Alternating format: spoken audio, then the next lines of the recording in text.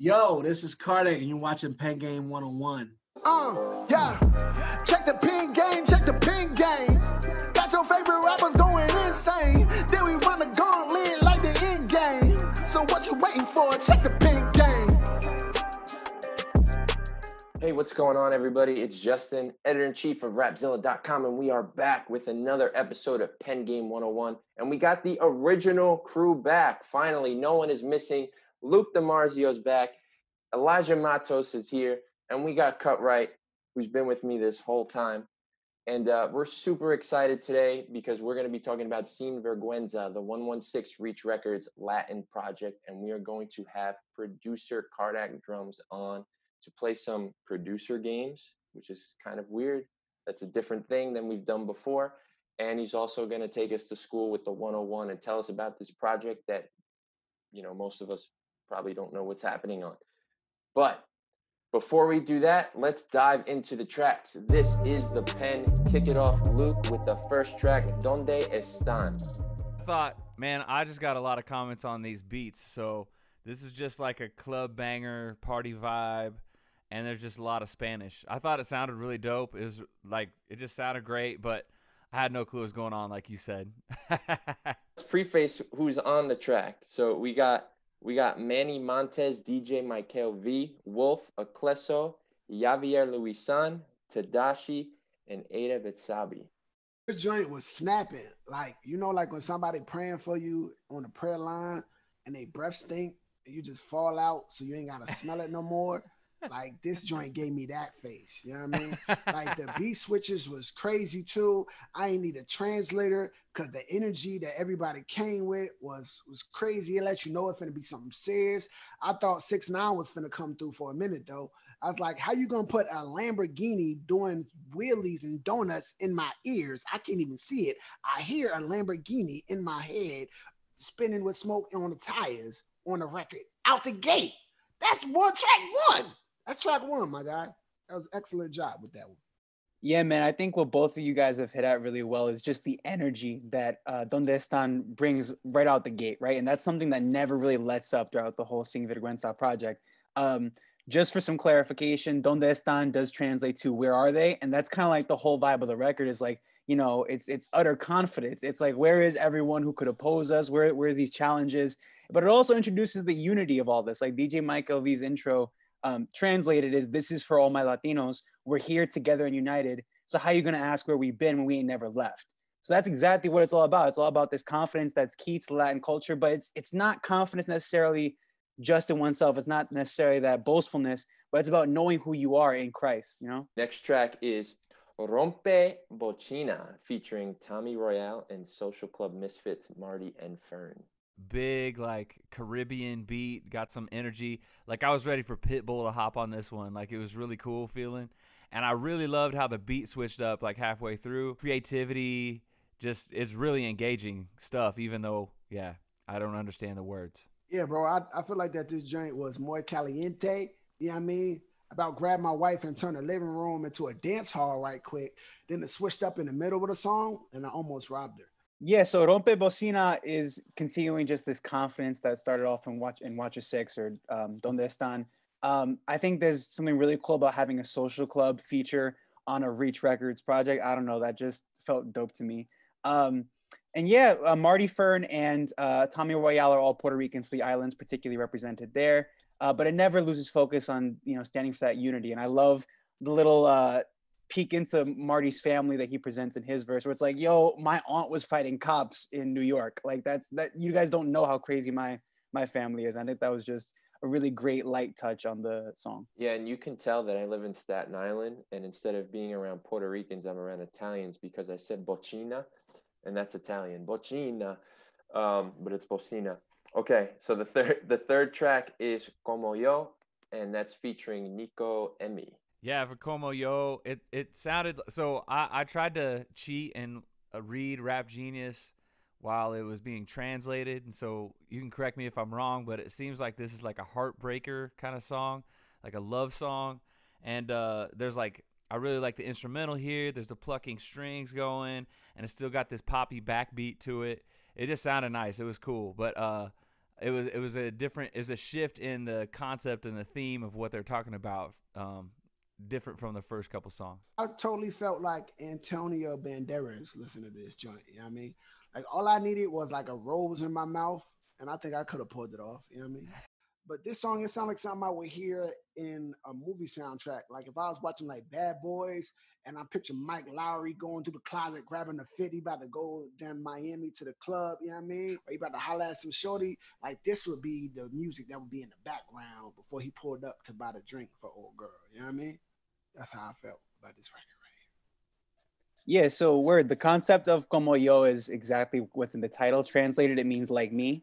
And it's kind of exactly what Luke said earlier. It's about basically this concept that this girl needs someone like me in her life because she's been hurt in past relationships, but and it's kind of spoiled her, but she needs someone who wants to be with her for marriage and for commitment, not just for her body. So I think, you know, you can't have a Latin record without at least some romance going on. It's not possible. So I'm glad they did include that for the culture on this project.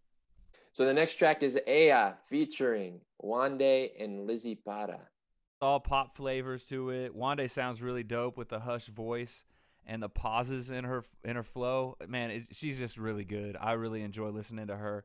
And then Lizzie Para, she lights it up. And so with those two juxtapositions of how they came at the beat, it was really cool. It made a complete track for me there. And yeah, they're kind of yin and yang to each other that way. And I thought it was really dope. Yo, I'm gonna be all the way honest, and y'all may not like me for this, but this was kind of regular to me. You know what I mean? I only say that because everything else up to this point has been layered so beautifully as far as the instrumentation and the sound structure. This beat was super simple, and sometimes simple is good, but after everything we heard up to here, I was kind of thrown off by this one. It was like, you know what I'm saying? Like, it's not that I didn't like it. Wande came with her extraordinary energy. Delivery on the hook was super dope. The verse was very polished as well. The drums were hitting. It just felt like I was offered a burger after, you know, being at a 5-star restaurant and getting, you know, all of the caviar and the wine and everything. And the main course was like a burger. You know what I mean? Yeah, so actually, just for me personally, I'm gonna have to disagree with Cut on this one. I love AI, and I don't know why, but I just keep coming back to it. I think more than any other track. I don't know. I dig it. So AI basically means her or she. It depends on how you're using it. And it's exactly that. It's for the ladies. It's all about women's empowerment. Lizzie Para talks about being looked down upon because she's a woman, but how she has already received her election in the kingdom. And that's the whole vibe of the track. It's about women knowing who they are and feeling empowered, not because of any worldly construct or anything like that, but because they've already been appointed by Christ that way. You know, you've also got Lizzie Para repping her Dominican Creole heritage, which is always super important. And Wande comes in with this sort of reaffirmation of what the Great Commission is, right? So she said, to rep Christ, you ain't got to speak English. Got to take it worldwide. I ain't stopping until I see him on the Lord's side, which is exactly what's kind of been the vibe of this whole project. Is like the kingdom of God is not limited to an American speaking audience. And I think Wande represents that really well here. And, you know, like I said, it's something I'm personally really appreciative because, you know, I think in America, we tend to be very Euro and English centric, but this sort of appreciation for other cultures is really important. All right, the next track is La Fiesta featuring Lecrae and Funky, the legend. This one, it felt like that old Pete Rodriguez song to me. I like it like that a little bit. Got like a little fiesta vibe, club stuff once again. This one was kind of fun for me. I thought I was starting to lose some energy here. So while Cut started losing energy the last time, I think I'm starting to lose energy on it here. It just, everything seems a little similar up to this point, and so that's where I was at for this. I disagree, Luke. They hit the speed bump and they came back with it. Ay caramba! This record right here, fuego. I gotta hit the horn, bro. Yo, this joint sounded like a perfect balance of both cultures. I'm all here for this. They crept in slow when it started. I was like, okay, this is a little slow jam. When the beat dropped, it went crazy. Like, you can't play this everywhere though, because somebody gonna try to audition for the International Reach Records twerk team. You play this in the wrong spot, you know what I mean? I love the horns that they use. Everything sounded authentic and classic. The drums were bananas. Everything about this record, from the moment I heard it, let me know there was going to be a standout record. Word to Powerline. And I love Powerline. So for just a little transparency, y'all, I'm more the lyrics guy, whereas I think these guys have a way better understanding of what's going on music wise, which I guess works out well because I translate a lot of this stuff ahead of time.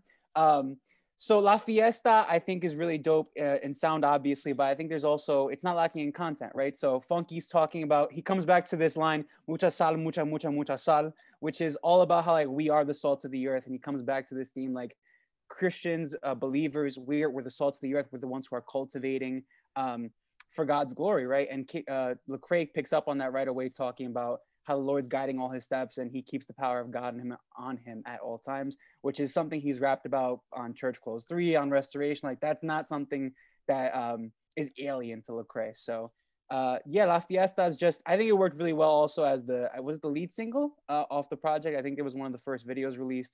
And that the fact that it kind of introduced the energy of the project that way weeks ahead of the drop was great. All right, next up is Wuso. Tommy Royale killed this song. Woken up from my slumber at this point. Like you said, like whatever Tommy's saying there, he kills it. And Angie Rose, I always appreciate what she's able to bring. Man, yeah, it was a dope track. I really like it. Another joint that I see going crazy in the dance halls. I mean, I don't even dance. All I do is this. You know what I'm saying? All I do is this. But this had me thinking of doing a little something extra. You know what I mean? Angie Rose showed out on her verse. The hook was fantastic. And the whole package was put together really nicely. Yeah, man, I love Busto. That's the other one that I keep coming back to. I think, so I did translate some of those lyrics. I got a rough translation here. So Buso is essentially about, in part, neglecting what God is watching over you, right? That, and it's funny that Luke brings up this idea of the club and that sort of lifestyle, because it's like you hear that and it's almost contradictory or paradoxical, where it feels like, man, you're living this sort of lifestyle, but the message of the song is like, but God is still watching you and you keep ignoring him anyway. So rough translation here, you think God isn't watching, keep abusing. In heaven, they'll have to pay. Keep stumbling over these little things and you'll have to keep falling. Like that's just the reality of living a sinful lifestyle. And honestly, I do got to give a special shout out to Angie Rose, or Angela Rosa, as Tommy Royale called her. She represented the Bronx and Puerto Rico really well. And she brought up Tim's, which is the most beautiful thing that I could ever hear in a New Yorker rapping in Spanish. Thank you, Angie. Appreciate you. All right, track number 7 is Bomba, featuring Practico and Derek Minor. They had that sound bite from the protesters, like leading into the song. It sets up like the content of the song that we're ready for. And then Derek Minor, I love anything that he's on typically. And I just dig the unity throughout this whole thing. I don't know if we've really talked about that too much, but just hearing all these artists in each other's space is just really cool for me. I thought it was going to be like La Bamba remix, when what I heard was actually a million times better. I love that cats took the time to address the social injustice issues and everything we've been going through this year. Derek came through and kept it all the way 1,000 as usual, laying it all on the table, addressing how many of us have been feeling ever since Trayvon Martin. Even mentioning how we're starting to give some of us PTSD. You know what I mean? I appreciate both artists coming through together on a project like this to still speak on a subject this heavy and showcase unity in the fight for equality for all. Yeah, man. So just for a little context, Bomba, when it's left on its own, translates directly to the bomb. But Bomba is also a Puerto Rican, or it's a dance from Puerto Rican culture that's primarily attributed to our African ancestors. And you see a lot of Afro-Latinos from the island dancing in that style, right? So it's already sort of hinting at what the content is going to be of the song. Practico talks about this idea of being Afro-Latino, and he says, this is a rough translation again, because listen, I'm just trying out here.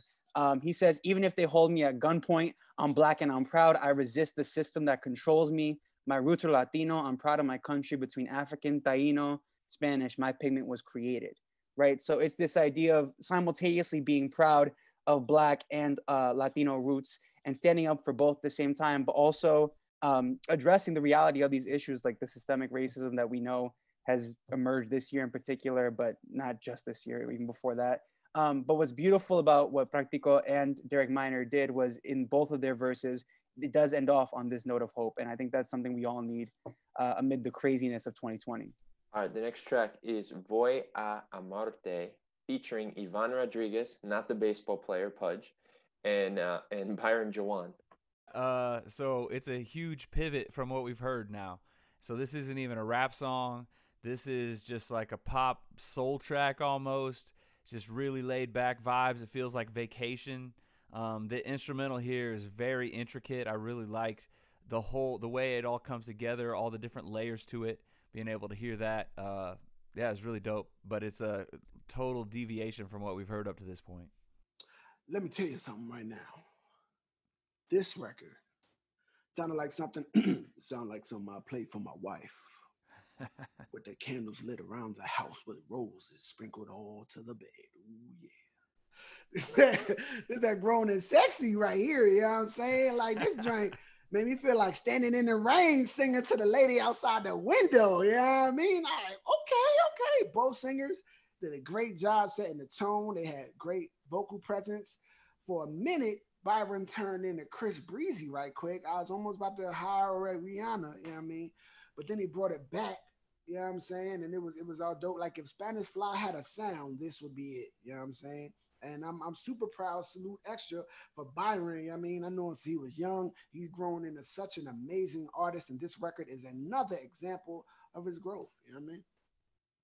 Eli's going to translate and be like, well, cut right. It's actually about the joys of preschool.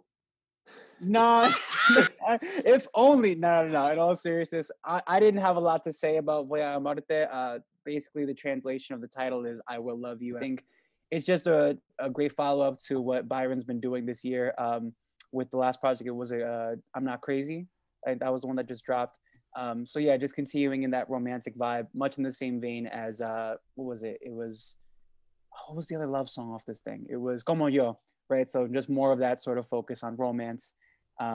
Yeah, I think it's just really dope, but I don't have much to say about that one. Next song is Como Fue, featuring last year's Rapzilla freshman, Don Revco, or one of the freshmen from last year.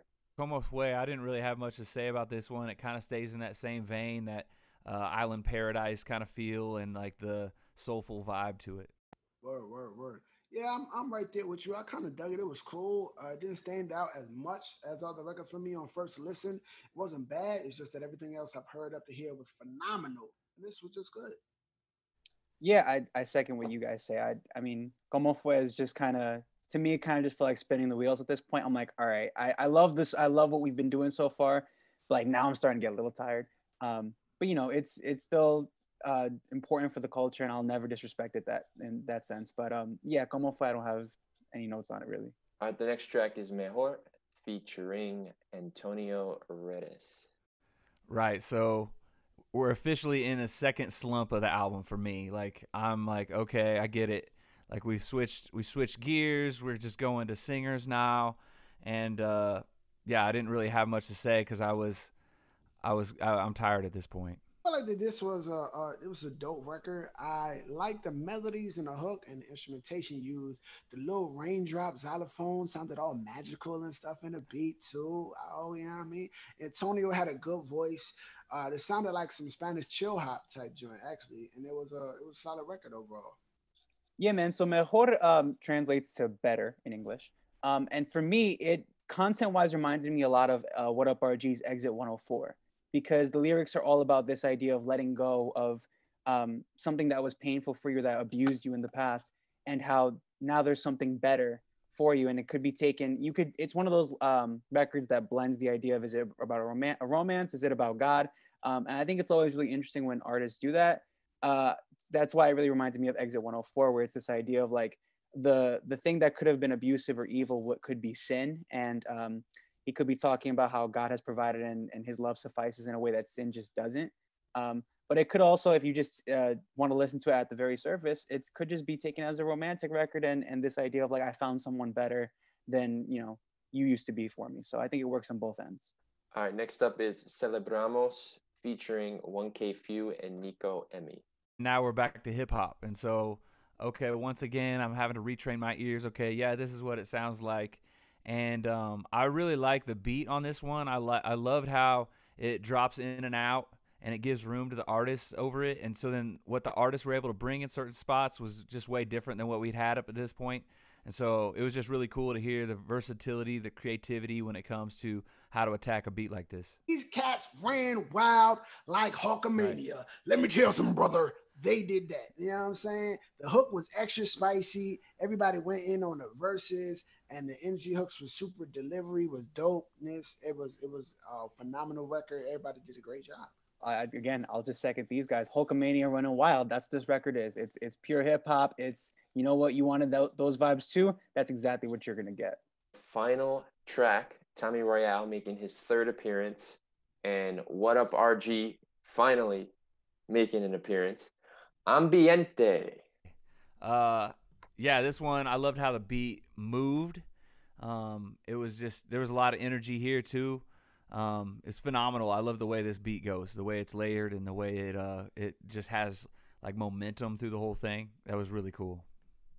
First off, I got to say, welcome back, RG. He came, hopped out the Bat Cave, and dropped us with some sauce. RG's like a walking bottle of sriracha. Just everything he jump on be saucy. I couldn't even understand it, and it was saucy. You know what I'm saying? Him and Tommy ended this joint out real dope. I think it was a cool way to end the project, almost symbolic, like when Craig had KB on, used to do it too. Like RG has been one of the most recognizable Hispanic artists in the genre, and him and Tommy ending up on the song together is saying something. I hope you're listening. Yeah, man. So I think anyone who knows anything just like knows how much I love What Up RG, right? So Ambiente is just a great final note for Sin Verguenza, and I think it's so dope to see Tommy Royale and What Up RG on a record together. They're like the two guys most well known in our space for representing the Hispanic Latino culture. And there's even a slight allusion to that in RG's lyrics where he's talking about like the chemistry between them is like indescribable. It's just natural. It's just there, right? In terms of themes, there's this idea that Ambiente is summarizing everything that Sin Verguenza was all about. It's for El Barrio, which is the hood. It's for La Iglesia, the church, and it's all about providing the vibes. And that's what Sin Verguenza is and has been as a whole. So just great final note to leave the project off on. And yeah, I'm really excited to see what we've got coming down the pipeline next. And that's it. We have run through Sin Verguenza, the project. That is the pen. Now it is time to welcome Cardec on to play the game and do the 101. So, all right, everyone get ready for the Cardec fade. Fade into Cardec. So we are welcoming Cardec Drums to the Pen Game 101, and he is going to help us break down Sin Verguenza, the 116 Reach Records Latin project explosion of sound that has everybody and their mother on it that makes Latin music in CHH and beyond. Yes, so we're super excited. Cardec, what up, man? We're gonna run through some games. We're gonna test your knowledge. We're gonna talk about this project. So how you feeling right now? I'm good, man. Good. Great to be here. It's I'm glad the album was finally out. So to see people like excited about it is super, super dope. Yes, dope. All right, so we are going to start right away, and we're going to throw you to the wolves with our first game. Actually, we have a new name because you're the first producer on here. Name that beat. And now, Cut Right, you are going to take over from here on out. Oh, well, you said the wolves, you know what I'm saying? So I had to be wolfy right quick. Yo, Cardec, bro, I know you're a super producer. I see you got that Clark Kent super curl up there, bro, right now, you know what I'm saying? That's why you're a super producer. So you should recognize, you know what I mean, the skills and talents of other super producers. Now, this is the part where I get to reveal my world-class beatboxing skills. So you know, you got to name that beat. All right? Oh, man. Beat number one.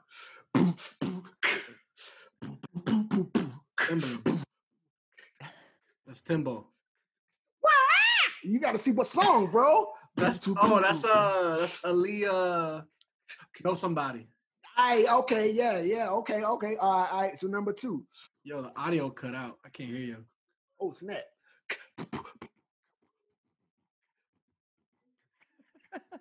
The audio cut out. Is anybody hearing them? Yo, your audio keeps cutting out. Yo. It's gone. It's gone. You go away. Every time you start beatboxing, the audio goes away. Wait, hold on, let me step back.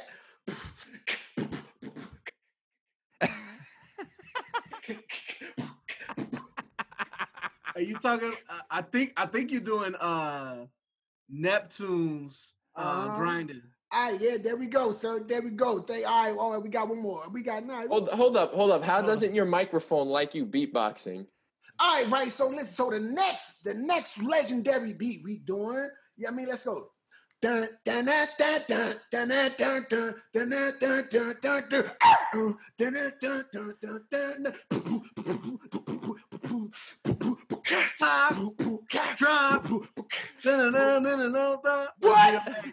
What? Yeah, bro. All right, word. Okay. Was that Soldier Boy? What? You see, bro, I almost pulled your card. Just all right. Okay. You got 3 points. Let's see if you get a perfect score. Let's go to this one.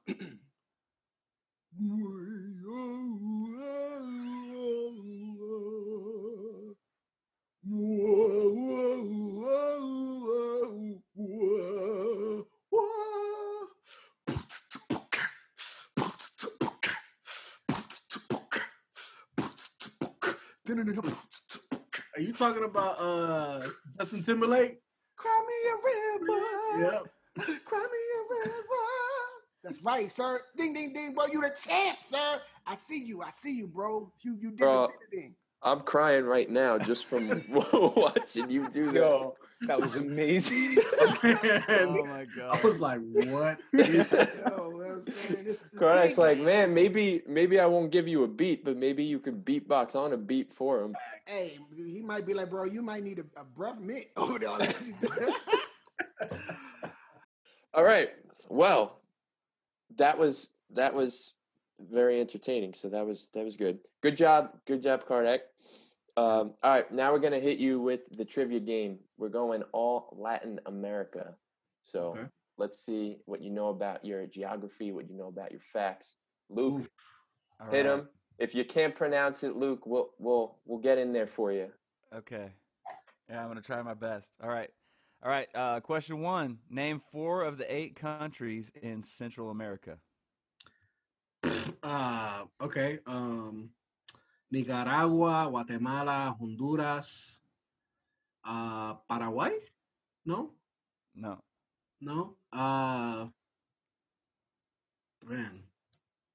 that's all I got, bro. That's all I got. I barely graduated high school, bro. This is gonna be a train wreck. That's great. That was more than I could have named. You got Costa Rica, you got El Salvador, you got Mexico. Yep. Yeah. All right. Okay. What is the largest in size Spanish-speaking country in South America? I want to say, well, Brazil doesn't count because I don't speak Spanish. I speak Portuguese. It either has to be Colombia or Venezuela. No, it's Argentina. Argentina. That was I'm learning stuff here too. It's that was going to be the third one too. I was like, it has to be one of those 3. All right, number 3. What is the English nickname for Puerto Rico? English nickname for Puerto Rico? Yeah. There's always been a joke for it. They spell it like Porto, Puerto Rico. But that's a new one. I've never heard the English nickname for Puerto Rico. That's a new one. What's that? It says Island of Enchantment. Oh, that's a translation, bro. That's not necessarily a name. Oh, okay. Google tripping. I don't know. But all right. Number 4. What are the 3 largest Hispanic groups represented in the U.S.? I'm gonna say Mexican for sure. Yeah. Dominican and Puerto Rican? No, it says Cuban. Cuban, Puerto Rican, Mexican, yeah. Yeah, I feel that. All right, number 5. What state has the largest Latin community? Oof. What state? Yeah. It has to be either Texas, California, or New York. Right. I'm gonna you do got one. What happened? Go ahead, pick you one. said New York. You're good. Okay. Yeah. Well, I'm gonna be nice to him, guys. I'm like, yo, this is a train wreck. Yeah, this is tough. These are tough, man. I would hate to be these people having to answer these questions, man. All right, last question. What Caribbean nations trace their roots back to Taino? Oh, well, I'm gonna say Puerto Rico, but it's Puerto Rico, Dominican Republic, and Cuba for sure. Yeah, there you go. There's 3 of them. There's 2 more. Can you guess? I want to say probably Haiti because it's on the same island. Yep. And what's close to there? I don't know what other island would be close. This one was a surprise for me. It's actually Jamaica. Oh yeah. But I mean, it makes sense because they're all within proximity. Hey, did I say it right? Did I say it right? Taino's good. Yeah, Taino. Boom. Solid job, Luke.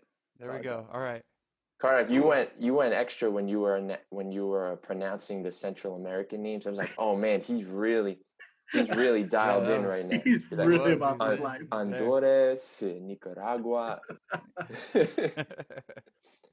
All right, we got our third game, and this is the run it back game, and Eli is going to take this one. Yes, sir. So Cardec, we usually, when we've done this game with KB and Hulvey and all these guys, we usually bring it back to test their pen. And we're going to do that with you, even though we know you're a producer. So we're going to have you look back at a song that you produced, and we're going to see if you can complete one of this artist's verse. All right, I'm going to give you the first few lyrics of this song. You try to finish the verse and tell me what song it is and who made it. Mm-hmm. All right. Nothing ever works for me, and I know it always could be worse for me. Earth's curse and its work hurts, irking me, but when it all be imagined like mercy me. That sounds like a KB bar. I don't know what song it is, but it's definitely KB for sure. Okay, cool. So it's Crazy from KB's 100. Yeah, there we go. I don't know. The games went interesting today for sure, but let's hit you with the interview questions. Now we're gonna hit the 101. Take us to school. Obviously, the 101 like a pen game. Yeah. So we're gonna run through some questions about the project and about yourself, and then that's it. Then you are free to go back to making beats in 10 minutes for whoever needs it, and they don't have to be for cut right either. Where did the idea of the name Sin Verguenza come from, and how did you know it was a perfect title? Man, to be honest, Sin Verguenza came when we had our team meeting with the Reach marketing team, and we were just doing the brand briefing, and I don't know who came up with it, but it was Sin Verguenza. And I was like, yo, that's the one. But they were like, nah, it's going to sound kind of lazy because it's technically unashamed in Spanish. But I was like, yo, that was it. And we literally thought about it for a week and a half, almost 2 weeks. And we were trying to think of other names. And we're like, nah, Sin Verguenza, that's the one for sure. So it was definitely like a group effort. Cool. Yeah. Yeah, so you talked about the idea of meeting with the Reach marketing team. So the earliest allusions we saw to Sin Verguenza from Reach were back in August. I think we saw Tommy Royale talk about it, or at least make an allusion to it on Twitter back then too. So at that point in time, how deep into production was Sin Verguenza, and how long before that had conversations around the project started? Yeah, if it was August, the album was already done. We started working in February. It was mid-February. Yeah, because literally the week before I was in Tampa working on KB's album. And then it was a couple weeks, took a couple weeks off, and then went to Atlanta to work on Sin Verguenza. Yeah, man, it was that whole process of getting to that. It was almost like a 3-year conversation with Ace. It started when I was working on Tedashi's album, his last album, Never Fold. Yeah. We're working on that. And yeah, man, me and Ace just went out to lunch and we were just talking about it. And he was like, man, how important is the Latino market right now? And I'm like, bro. And I just put him on game. I was like, yo, you see these dudes? They're completely independent. they're destroying Lecrae's numbers like through the, you know what I'm saying? And it's just what it is on YouTube. Like they're killing it, you know. And so he was like, "Yo, so like, what do you think? You think it could be a project?" And you know, and it was literally like a whole like 3 year process. The conversation happened like 4 times. We turned him down, like we turned Breach down like 4 times. Just we wanted to make it right. At first, I was like, I don't want to do it. I don't know if I should do it. You know, I don't know if. And then it was just getting like the business right. To like in January, we finally came to like a agreement where both parties won, or you know they were good. And yeah, man, we started working, signed the papers in February. Then that same week, just started working. I think we came up with like 12, 13 demos in 1 week. I brought my team. It was me, Tommy Royale, Nico Emmett, who's also a producer and amazing writer, but also an artist, and Antonio Redes from Puerto Rico. And he's also part of the No Apologies roster. And yeah, man, we just went to work, knocked out all these demos in a week. And when we showed Lecrae, he was like, when we showed the whole team, everyone was like, "Yo, this is crazy." So, um, yeah, man, it was dope. Since day one, we knew that it was gonna be something special for sure. Word, word. Well, bro, you are exactly right. You know what I mean? That project was crazy, bro. You know what I mean? And with this project, you blended so many different parts of the culture, from reggaeton, the trap, the hip hop, the salsa. You even did a phenomenal job throughout the whole thing. What does this project mean for you as someone who played such a huge part in the growth of our space behind the scenes to be able to drop a record that's this impactful and culturally unifying? For me, man, I wanted there was a few things that I wanted to show. Like I wanted to put my stamp in the culture and say like, "Yo, like this is Cardec. Like this is what I do. This is what I can do. This is what I'm capable of." And then on because on the Spanish side last year, that was kind of like my coming out party in the Latino scene, like as far as like producing for like all the big Latino artists. And there was just some controversy of like, you know, people using splice loops, and you know, we there was another producer, we ended up using the same loop, and you know, there was rumors that I was like I stole his beat, and you know, all this stuff.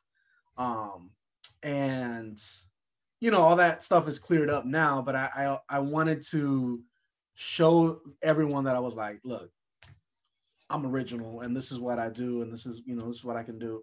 So that was like one aspect of it, but then the other aspect, which is the big picture, was like there's so much separation, and there's so much like not just in the both world. The both worlds are completely separated, but just in sometimes like in both cultures, like there's people I don't want to work with him because he don't got numbers. I don't want to work with him. I don't like him. I just don't like him.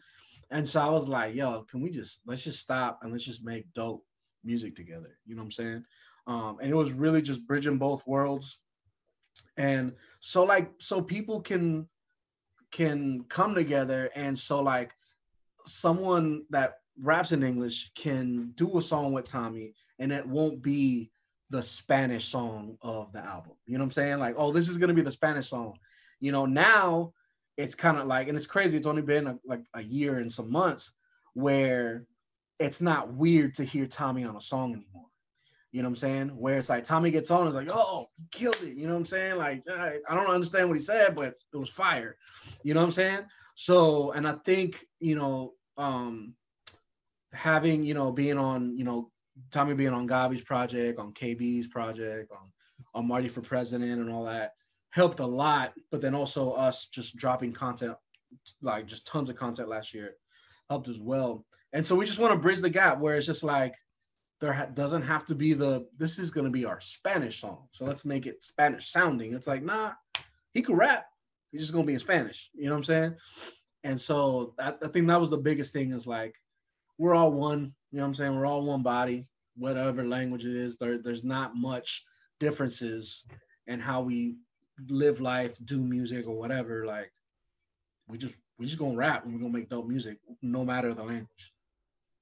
Sin Verguenza does a great job of bringing cultures together But from the production side of things, was there any difficulty in assembling a soundscape that complements both rap and Latin artists on the project, or did the similar roots in those genres make the process easier for you?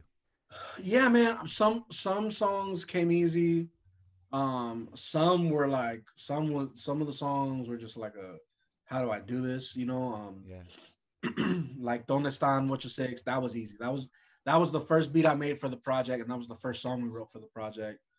Aya, that was like a 15-minute beat, but it was like all of us was vibing, you know what I'm saying?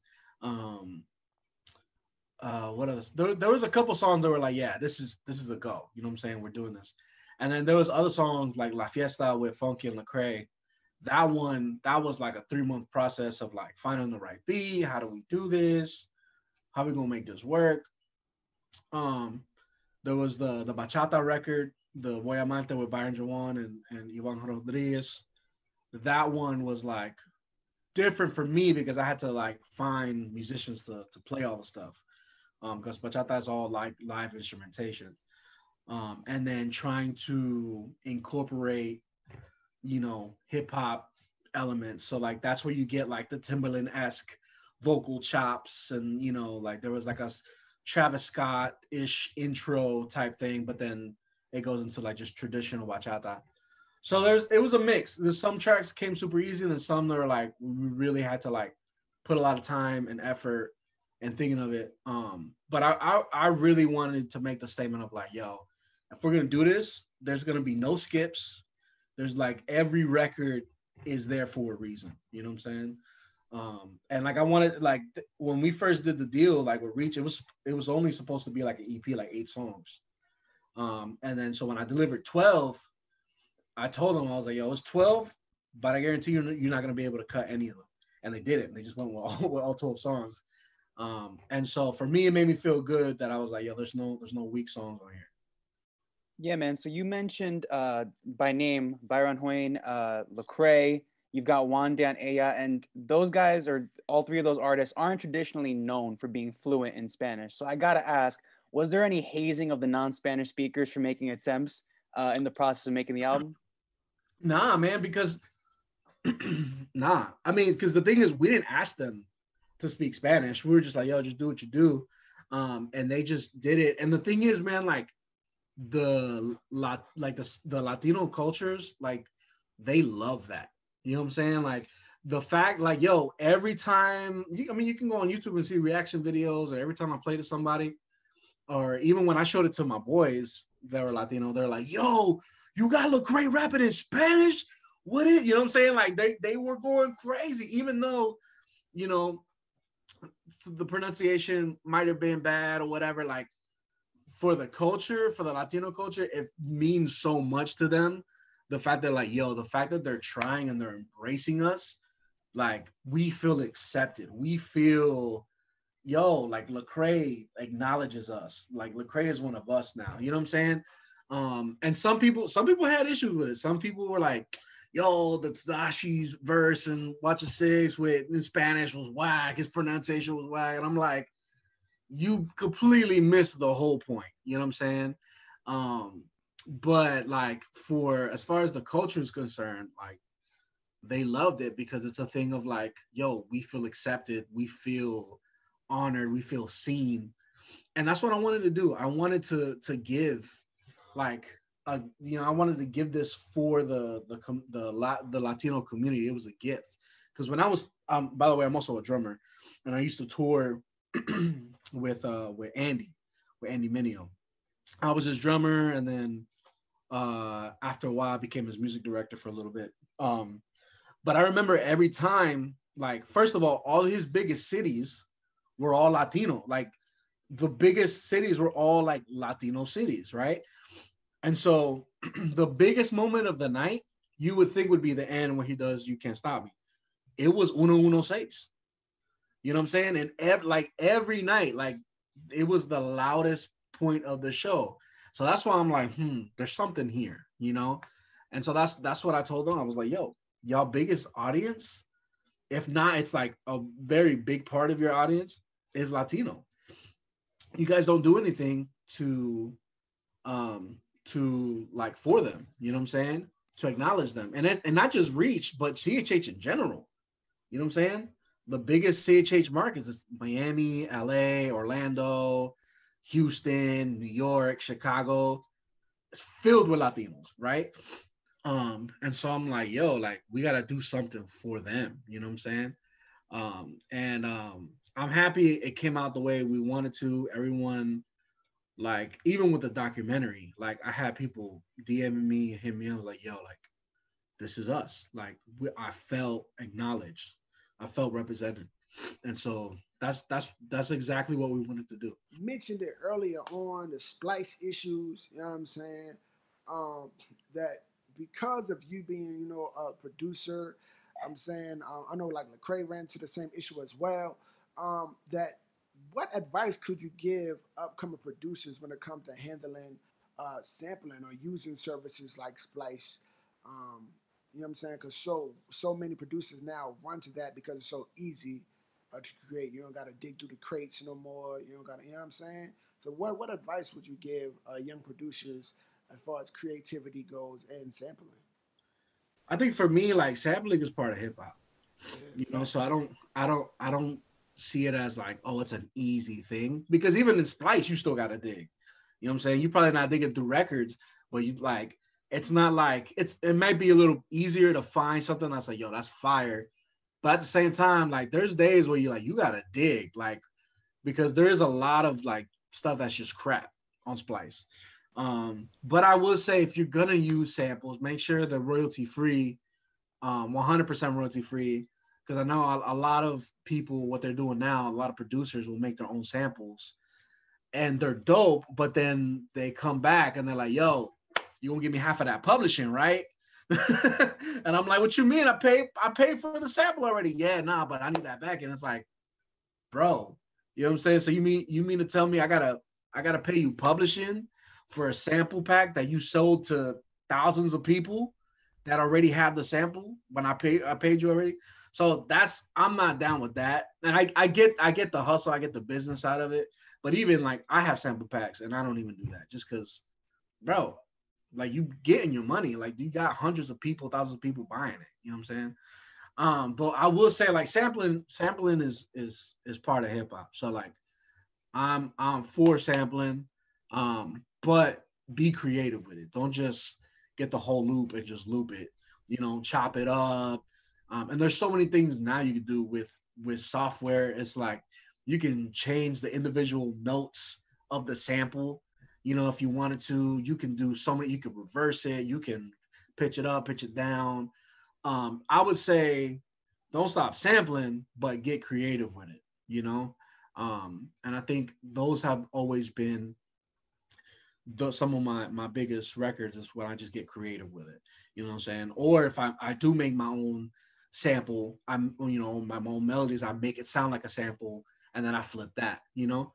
I think the biggest thing is get creative. If you're gonna sample, change it up, change the tempo, change the key, make it different so people won't call you out as like, yo, that's my loop. This is what I do. You know what I'm saying? Um, yeah. But as far as like sampling, like I'm all for it. That's hip hop. Like I almost all of my beats have some type of sample in them. Because that's just the essence of hip hop. You know what I'm saying? That's what I grew up. Like my favorite producer is Kanye. You know what I'm saying? And so like that influenced me heavy. So I'm always sampling in whatever beat it is. It might not be record samples, but as far as like splice loops and there's other tools out there. But I'd just say like just get creative with the samples. All right, so let me ask you off top, do you know how many different Hispanic nationalities are represented on this project? Yeah, right now, here's the thing. So I wanted to do more, but the thing is, in the Latin, in the Christian reggaeton and trap scene, the people who are really mostly doing it, who are like active, are either Puerto Rican or Dominican. There's some people maybe like in Colombia and some in others, but as far as like the bigger names, they're either Dominican and Puerto Rican. So a lot of the people were Puerto Rican, Dominican. We had Mexico because of RG. Don Rifco, who's part of the No Apologies roster. He's from Honduras. Um, who else? Who else? Yeah, it was pretty. Yeah, that was pretty much. It was pretty much Dominican Republic, Puerto Rico, Honduras, Mexico. Um, yeah, as far as the artists, that was pretty much it. Which Oh, I yeah, go ahead. really want to do more, but I just thought of this, and I don't know, it just came to me. Was was um was there any reason why Gavi wasn't a part of the project in some way? To we're good. There's no beef with me with Gavi, but I texted him and then he just didn't respond. And then after when we finished the project, he told me he's like, "Yo, I just was going through some things or whatever." So yeah, and then this is also not me trying to start rumors or whatever, but he also while we were working on the project, he also announced that he was working on another Latin project as well. So we were like, oh, okay, so it was just like a timing thing, like a miscommunication thing. So that didn't happen. I wanted to, and he wanted it to happen, but Yeah, man. So as a follow up to what you mentioned about the idea of pulling in Christian artists from the Latin culture, so you got Christian reggaeton, you got Christian Latin trap, which is like a lot of hyphens to try to say in one phrase. Um, so you got a lot of these artists who we would think of like as outside traditional Christian hip hop. So what were the conversations like pitching the project to those guys, and was there any degree of hesitation on either side of the spectrum when it came to making this thing? yeah, I think there was definitely a hesitation. I think it was just a fact of like, is it really gonna happen? Like, is this dude for real? Like, you know what I'm saying? Even with Funky, I was like, yo, Lecrae wants to do a record and da da da, and they're like, and he was like, okay, sure. It was one of like, I was like, yo, so I mean, I think everyone had it, had those little doubts, but that's why I'm grateful for the people who were on this project, because the people who were on the project were the ones that are like, yo, say less, I got you. Give me a week, give me a couple days, without hesitation. There was no, well, I'll do this if Lecrae does this, da, da, da, da. And then there's a lot of people that came up to me and was like, yo, why isn't this person on? Why isn't this person? I was like, well, because half of those people wanted a song with Lecrae, and we can't have 5 Lecrae songs with 6 Spanish artists. Like, it's not a Lecrae Spanish album. It's you know what I'm saying? Um, so and then the thing is too, it was the first project. This is the first time that's ever been done. So like, I already knew. I was like, I can't expect to get everyone on this because they don't know what it's gonna do, what it's gonna be. You know what I'm saying? So it's like, why would they spend their time on something? You know what I'm saying? So like, I totally understood. But I'm grateful for the team that they came on, and for the artists that came on, because there was no issue of ego. Well, there was one, but that's actually how Tadashi got on Donde Están.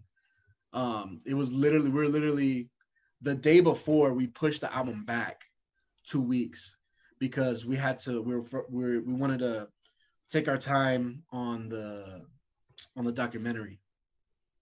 So we decided to push it back 2 weeks. Literally the very next day, this artist, I'm not gonna name names because I'm not trying to. He's still the homie. You know what I'm saying? I'm not mad. He's still a homie. But he was like, "Yo, I don't want to be on the song anymore because you showed me the demo and I had these people on it, and now they're not on it. You got these people that I don't even know. They're kind of no names, and it's really not gonna do anything for my career, yada yada." And I was like, yo. And so I mean, and it was crazy because the project was uploaded already to distro, contracts were signed, everything was ready to go, and he was like, nah, I don't want to be part of it. And so everyone was freaking out, and then I hit up Tadashi and I was like, yo. And he came through, man. He went crazy. Gave me the most fire 16 ever. um and he like, and this was, he was on his way out to a flight. Like, he had to leave the next day. So like, my man did the verse, killed it, then did an interview for the documentary, and then hopped on a flight. So I was like, yo, like Tadashi is a freaking yo. He was a go for that, bro. So but yeah, the album I'm excited with with everyone that was on it. And I couldn't ask for less, bro. Yeah, tell me what it's like to be the guy with a large hand and crafting two of the biggest projects of the year with His Glory Alone and now this one. You know what? The crazy thing is, like, we never go in to be like, yo, this is gonna be, game But it changer. happened. Yeah, I mean, but I think that's what's so great about it. Like, I think that's what's so great about it. It's like we're just making music, we're just having fun and trying to be creative. Like, even I think the cool thing, even about last night, like Social Club won album of the year at the Doves. Like, bro, I totally forgot about the Doves. I was watching Mandalorian with my family. Like, we was chilling. Like, we were on Disney Plus chilling. And and what's funny is my son was with my mom in her room because she was working. He was watching a movie on my phone. And my mom was like, Jay, you got a phone call. And I was like, from who? She was like, Marty Mar. And I was like, Marty, why Marty? The Doves. And I called him. I was like, yo, what happened? He's like, yo, we just won. I was like, what? I was wilding out. But even then, it was literally like we was just making music with the homies. You know what I'm saying? Like that. At that point, when we were working on Mood, it was, yo, we need to bring Social and Kardec back. Like, we need to go back to the Summer of George days. Like, that was the whole thing.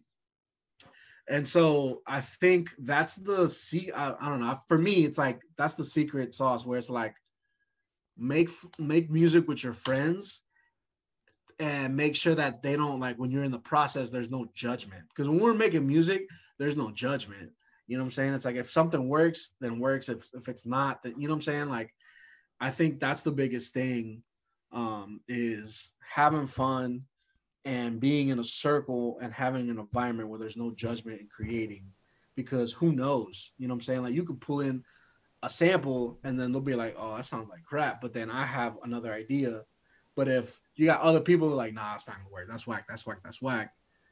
You know what I'm saying? You're not gonna take that effort. You're not gonna take that extra step to, like, well, let me see what I can turn this into. And so, yeah, man, it's dope. It's cool that I've been able to be part of, like, some of, like, the biggest songs. But creating, I don't go into like, this is gonna be the one, or, you know what I'm saying? Like, I want to make sure I'm excited about the music first, and then I send it out. Yeah. There's so much phenomenality. That's gonna be a word now. Phenomenality. You know what I'm saying? With all these projects, right? When it comes to a sequel for this one, who are the names that's at the top of the list that weren't on this project? Yeah, I don't know. There is. We definitely do want to do a sequel. I don't know how soon it will be, because I also don't want to. I don't want to do like a yearly thing where, like, it just gets old and it's not special anymore. Because I feel like this is special, so it should stay special every time we do one. It should be special. So I can't tell you when it's gonna happen, but I think now for sure. Now that, like, the door is cracked wide open, the biggest names of both worlds. I really wanted to get Andy on this project. Really wanted to get Andy on it. Didn't happen. I wanted to get Almighty, who's a huge name in the Spanish scene. The homie Redimido, he couldn't be on this project just because he was working on his album. So I was literally working on his album and this one at the same time. That was going on. And yeah, there's tons of names. Alex Zurdo, like, we could go on and on. I feel like now it's gonna be dope, because now it's like people seeing what this is doing, they know what's going on, and I feel like it's gonna be even easier to, like, just connect both worlds. And the thing is too is, like, I don't want it only to be me. You know what I'm saying? I want other people to say, all right, bet, I'm gonna do my version. I want Dayton to be like, yo, you know what? My wife is a dope Spanish rapper. She's gonna connect all her people. I'm gonna connect all my people, and we're gonna do just straight bars. You know what I'm saying? Because that's the type of music that I'm not really like. I'm not into. I didn't grow up in New York. I grew up in South Florida. I'm ratchet. You know what I'm saying? I grew up listening to Lil Jon, Ludacris, Outkast, Pitbull. When Pitbull was talking about killing people, I was, you know what I'm saying? I'm a Southern boy, you know what I'm saying, with Caribbean roots. So like, I can't give you the Dilla beats. I can't give you the, the pro beats. I can't give you that. But Dayton can give you that. You know what I'm saying? Dayton has a phenomenal ear when it comes to creating and producing and executive producing A&R. So it's like, and he's got Latin artists that are like spitters. So it's like, yo, we need that in our scene that I can't give you.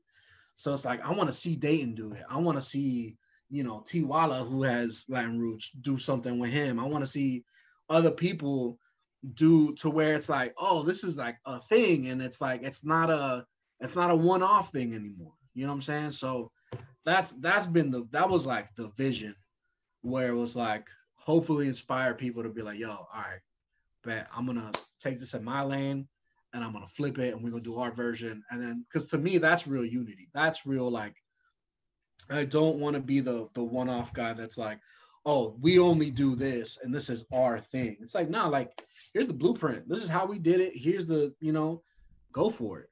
Well, I'm gonna let you know right now. I just purchased a Rosetta Stone on Amazon. So if you're looking for a feature, I'm right here, bro. I'll just let you know. It's in the mail 2 days. So just give me a week and a half, bro. I'm good. Hey man, let's get it. I'm down. I'm down, bro. So here is your final question of Pen Game 101. And I think it's a pretty appropriate question. So many people don't really know that the Latinos were right there with Black people when hip hop was forming in the 80s in New York City, or 70s actually. So, with that not being at the forefront, though, I feel like in CHH specifically, Latinos really have a big voice and they're killing it. And now this helps propel it even further.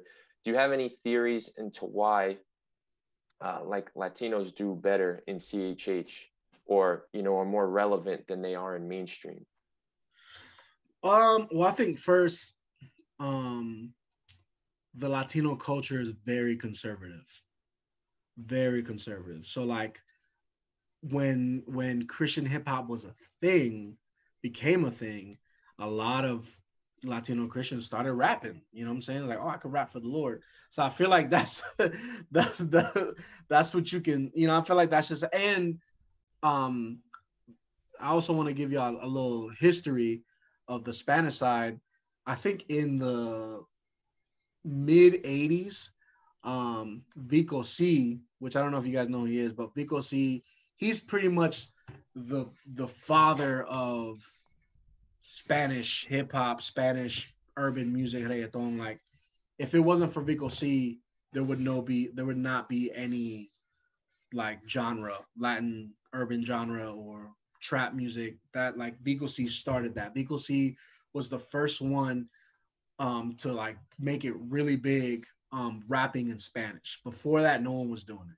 So and then fast forward a few years, he became a Christian in the mid to late 90s. So from there, he pretty much started Latin Christian hip hop. And he has like one of the biggest albums. It's called Aquí Cabía Muerto. And that album is not only like the blueprint for Christian hip hop, but it's also a staple in the mainstream. You know what I'm saying? Like, everyone who started, they're like, yeah, okay, Cabía Muerto, that's in my top 10. You know what I'm saying? Like, that's number one. So I feel like that has always been, like, going back to the question, is like, that's always been there. It's always been an influence. And I feel like people like Vico C had an influence on that. But I think the real reason is because we're just so conservative.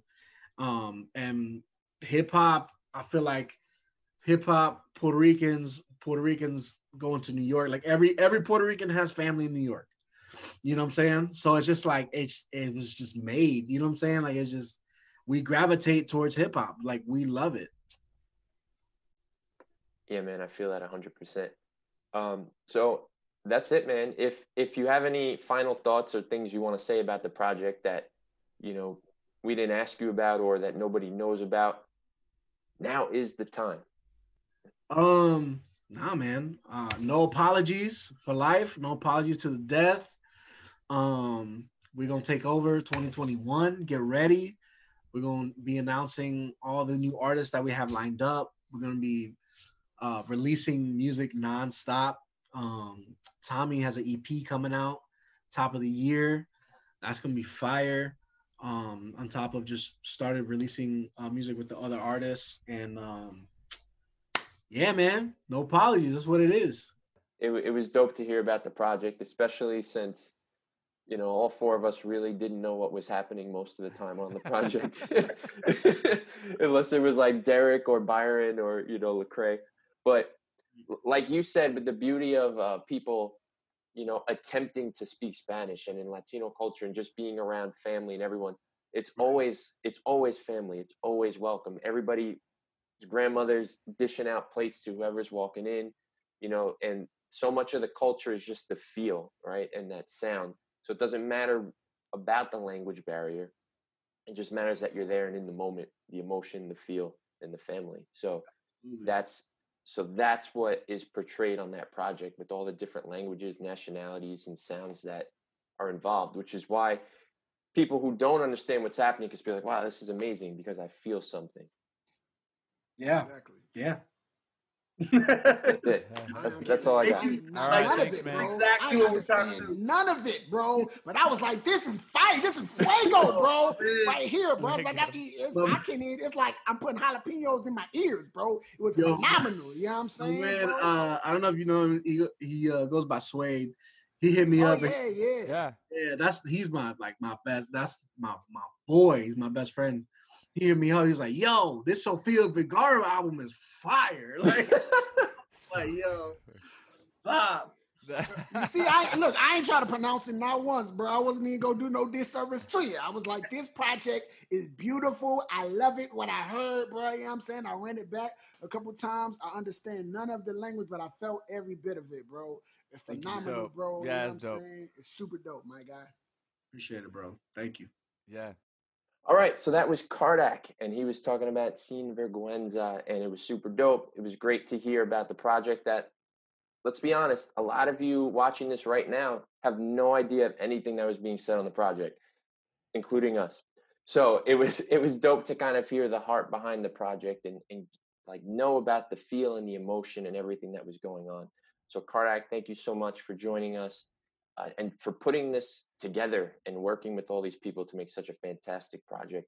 Guys, let me kick it to you. We'll start it with Luke for some final thoughts.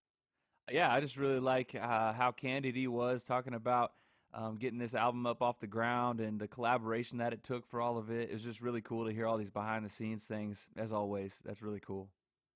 Yeah, man. I think it was just so beautiful getting to talk to Cardec, and I think the power of Sin Verguenza is like, even for me who understood about 30% of what all this was, man. I felt seen and I felt represented, and I don't think that's something I've ever felt within CHH as like a Puerto Rican kid from Brooklyn. But it was just amazing to connect in a way that's entirely different than I ever have with both my love for CHH and for my own culture. So it was just beautiful to feel that love from all these guys. The joint was dope. I ain't really nothing else I could say. You know what I'm saying? It was what it was. It was dope. You know what I mean? I couldn't understand a lot of it. I couldn't even understand the English parts like that. You know what I'm saying? The Craig came on. I ain't know what was going on. You know what I'm saying? But everybody did a phenomenal job. All of the artists represented themselves. I love not only I'm saying that it was relative to all of the cultures that were represented, but it also spoke to the current times that we into. You know what I mean? This is really dope. I appreciate it. I respect it. Salute out, you know what I mean, to Reach Records, to Cardec, to all of y'all, you know what I mean, out there in TV land. You know what I mean? I love you guys. It was Sin Verguenza. I said it. I tried. Sin Verguenza. I ain't gonna do it no more. Sofia Vergara. That's it. All right. Well, that's the Pen Game 101. Cartwright gave it his best shot at the end. It's all good. Again, special thanks to Cardec. Check out Sin Verguenza and stay tuned for the next episode of Pen Game 101. I don't know who it's going to be yet, but we're going to have a good time. We're going to play games. We're going to go to school and we're going to learn something. So if you're keeping score, remember that's 4 episodes right now. We got KB, we got D1 and Merce, we got Hovey, then we got Kardec. So who will be number 5? I don't know. Drop some comments. Let us know who you think we should get next or any ideas for some games. Let us know. And we'll see you all next time.